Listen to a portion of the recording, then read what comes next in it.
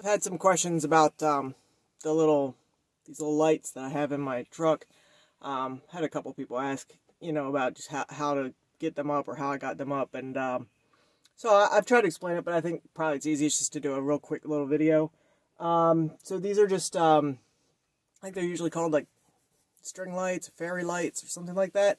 I will put a link in the notes on this to the ones that I got, but there's like a ton of them. You can get all different kinds of them.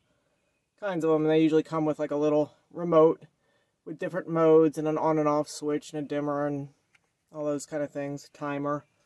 You can never underestimate the need for light. At least that's what I found when I've been out boondocking. It's really dark. So I always have a couple of, like right here, I have like a little reading light right there. I have a headlamp that I'll put on. I have a little lantern. So this is just one of a couple different ways that I have of lighting things up, because it's definitely needed. All right, I'll go ahead and turn this around and show you how I have them up. Okay, so first of all, that's the little battery box. Mine are battery operated. Takes 3 AA batteries. So I have that just kind of mounted right there. That way, if I'm at the back of the truck, I can just operate it by the button on it. And if I'm in bed, I can just lean forward and use the remote. So what I did was these little clips. They're actually command clips that are generally advertised for holding lights like this. Sagging a little bit there, but I just mounted those all around the inside. I think I have like 8 maybe. And they hold it real nice. It's the right size to hold them. Again, I'll put the link for those in the notes. Now, what I found was that the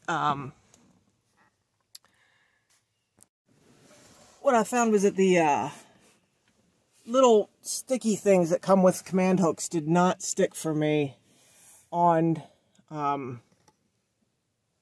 fiberglass. If you have a lined or carpeted cap or shell, I'm sure it would be probably a lot different, probably easier. But I ended up going with Gorilla mounting tape.